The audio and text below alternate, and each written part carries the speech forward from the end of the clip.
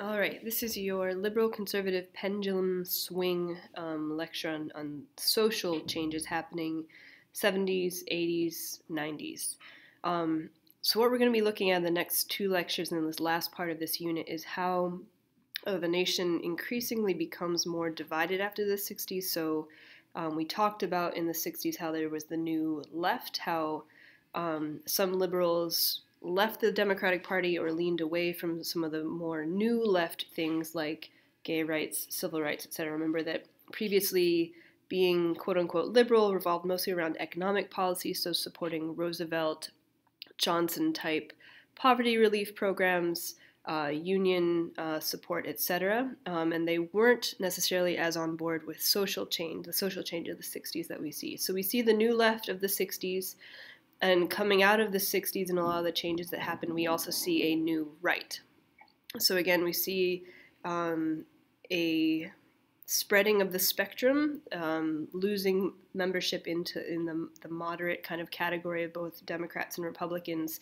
And then we'll see this constant kind of pendulum swing between liberal reform and then conservative reform and liberal and conservative that we see all the way up until today and some of our gridlock problems. So we're going to look at the groups of the 60s and some of the things that they pushed for and how those changes continue or are reversed throughout the 70s, 80s, and 90s. So the women's movement of the 60s, remember a big thing they were promoting was contraception or reproductive rights, working rights, education rights. And so there are moments of progress, and there's also some limitations as well. So the conservative backlash to the women's movement is kind of exemplified by a woman named Phyllis Schlafly, and just a conservative activist going against abortion rights, reproductive rights, etc., also against the Equal Rights Amendment. So Equal Rights Amendment was a big push in the 70s. It failed. It has never passed. It's been brought back a couple of times, but it has never passed, partially because of conservative activism, also partially because of, much like all the other civil rights groups, like SNCC, CORE, there was a splintering of the feminist movement too as far as what the focus would be, and so it lost some of its momentum. So again, Equal Rights Amendment was attempted but failed. But just know that as strong as the feminist movement was, there was also this very strong conservative response led by people like Phyllis Schlafly that were speaking out against some of the feminist values and goals. A big success for the feminist movement was the Roe v. Wade decision that allowed abortion in certain cases and at certain times in a woman's pregnancy. That was continued and protected a few decades later by Planned Parenthood versus Casey. And this is why I'm mentioning this one. You'll never see this particular Roe v. Wade. You might see on the test. Planned Parenthood versus Casey, not going to be on the test, but you could definitely bring it up as part of a synthesis. This is a case that's been coming up in the news lately because what the Supreme Court established is that there cannot be any undue burden, quote unquote, so undue burden for a woman in getting an abortion.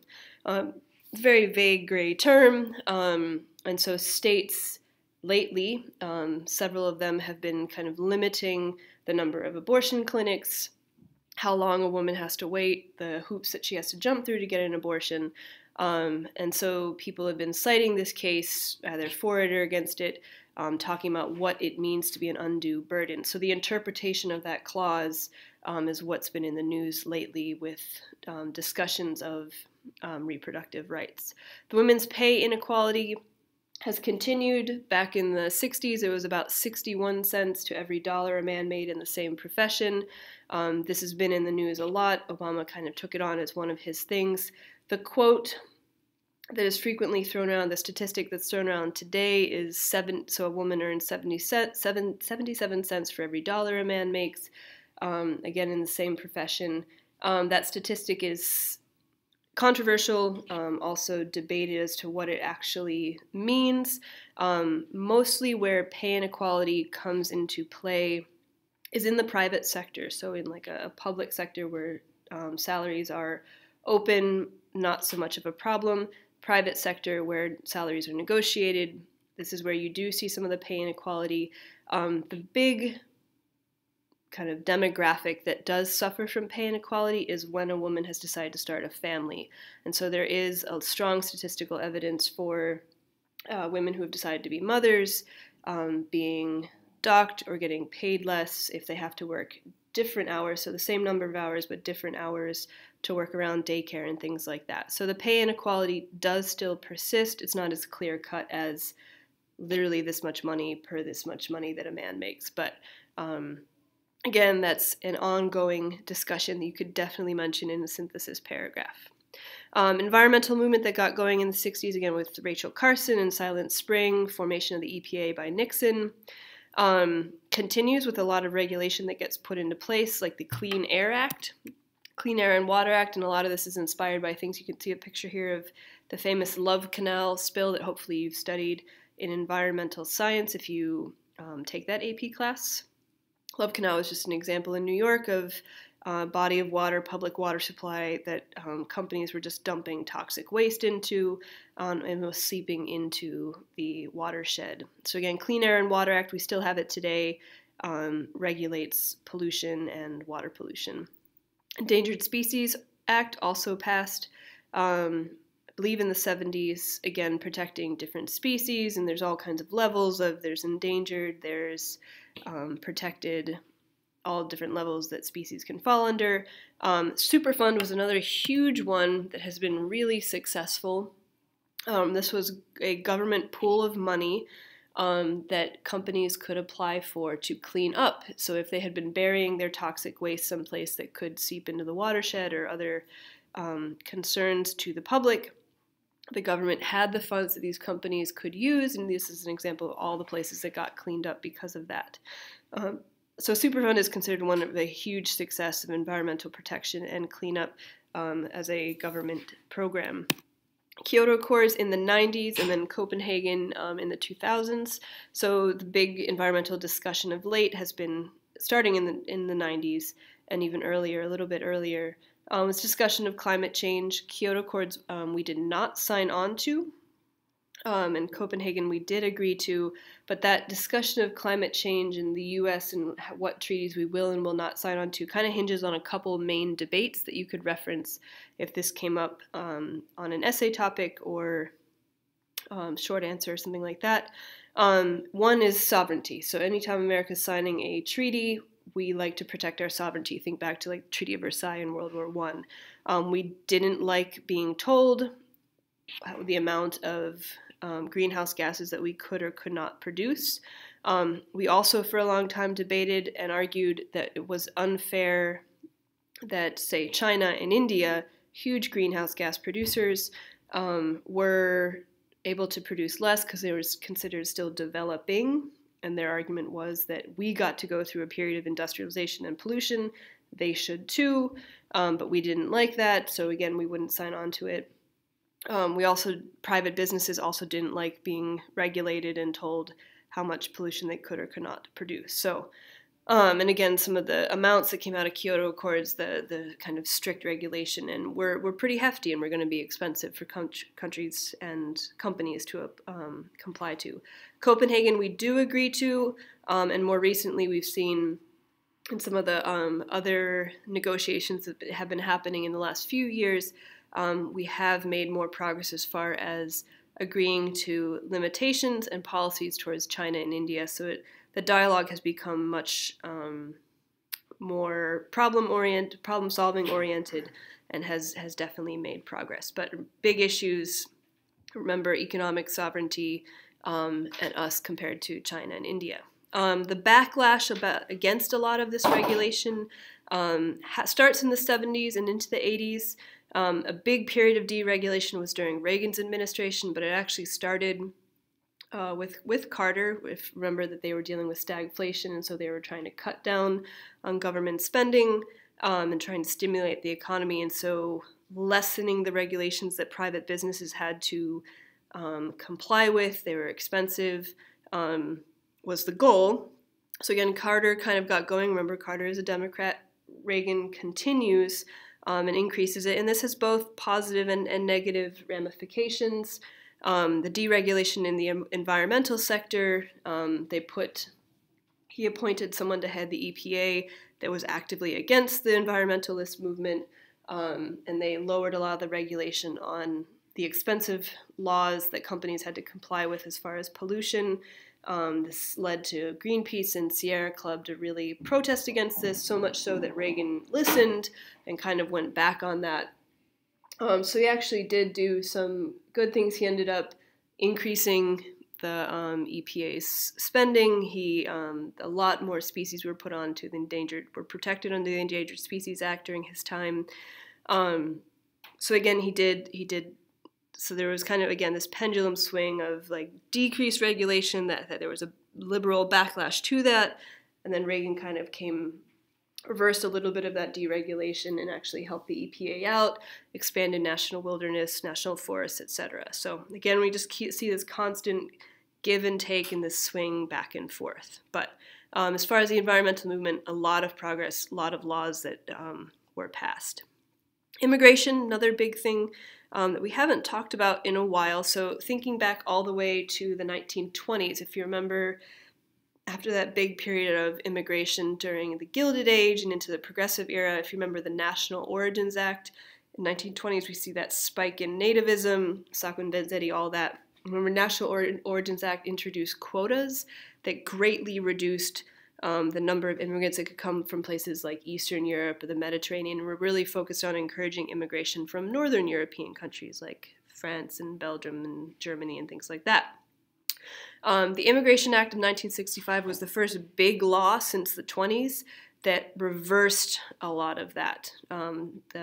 Kennedy was a big proponent of getting rid of it. He saw the Origins Act as nativist, racist, and he pushed for it. He was assassinated, so he never saw this act, and then Johnson and Congress get this done. What it did is it got rid of the quota system as far as like countries could only send these few, and what it introduced is like category quotas, like this many new scientists or this many families and this many unskilled workers, agricultural workers, students, etc. And so what this did is it opened up immigration for a lot of people and totally changed what the U.S. population looks like today. So we see a lot of, again, remember the Cold War is happening, so we see a lot of Eastern Europeans, a lot of Asians. So before, like 6% of immigrants or something like that were from Asia, and we see it jump to like something in the 30%. So again, and again, same thing from Eastern Europe. They're fleeing a lot of the communist dictatorships in Eastern Europe. Asia, same thing. And then we see a ton coming in from Latin America. So again, we see a diversification of the population and an increase from some of those non-Northern European countries. This raises concerns for some, and so we see a small backlash or a swing backwards from that kind of liberal immigration policy with the Immigration Reform and Control Act, and that's a typo, it should be of 86. Again, you don't need to remember these years specifically, just remember like 60s liberalized, 80s, we see some backwards trend. The Immigration Reform and Control Act made increased regulation on illegal immigration. So from the 70s and 80s, the big concern was illegal immigrants coming in. Again, you've got a flood of immigrants coming in from Latin America that was particularly concerning to Americans, and a lot of Asians coming in from Canada. And so the Immigration Reform and Control Act helped, again, you see the signing, of the Immigration Act of 1965, and then some reversal of that with the Immigration Reform and Control Act. Again, increasing control of illegal immigration, but it also did a few things that people referenced in today's kind of gridlocked immigration debate is amnesty. So twice in the 80s, we see amnesty granted to undocumented workers, trying to solve kind of that crisis of what to do with them, deportation, etc. So twice amnesty is granted to undocumented workers in the 80s, and so you've seen people call for that today to kind of deal with the backlog of undocumented workers that are in America today, granting them amnesty as long as there's no criminal record and some other requirements. So again, that was the last big immigration reform law that we've had. And again, you see the swing between super liberal and then backing off on that, and just the controversy between liberal views on immigration and conservative views on immigration. Last group that we'll look at today is the LGBTQ community. Remember that again, with Stonewall Inn in the late 60s, gay rights movement getting going, they were protesting things like the criminalization of homosexuality, discrimination in jobs against homosexuality. Remember that one big push is they didn't want it to be labeled a mental disease or disorder, and so in 1973, the APA actually, the American Psychological Association, issues the decision that it is not actually a mental disorder or disease. So that was a huge piece of progress. The 80s, we see reversals of a lot of the laws that had been put in place in the 50s, making it okay to fire someone for being homosexual. So again, a lot of those laws are reversed in the 80s. Unfortunately, we also see the huge AIDS epidemic in the 80s, which hurt that community, kind of giving, again, this bad image to it. But there were a lot of great campaigns that came out of that, that really, again, into the 90s and 2000s, that reversed a lot of the negative stereotypes that came out of the AIDS epidemic. Big step backwards in some ways in 93 with Clinton was the don't ask, don't tell policy in the military. And that was where, again, homosexuals could not be kicked out of the military, but they were expected not to be openly gay.